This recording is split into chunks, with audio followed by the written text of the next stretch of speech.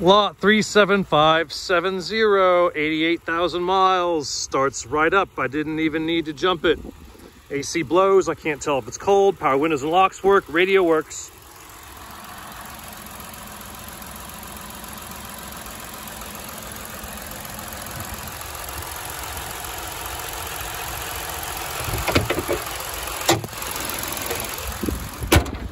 That does close. I just didn't close it right.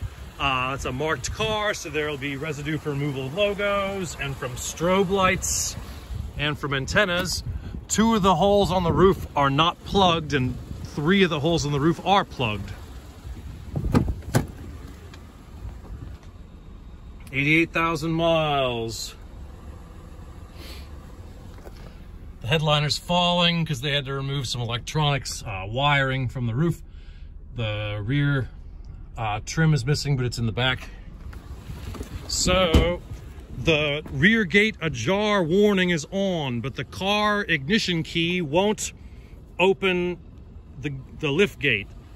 And I can't figure out why, but it is slightly ajar and there's a warning on the dash that says so.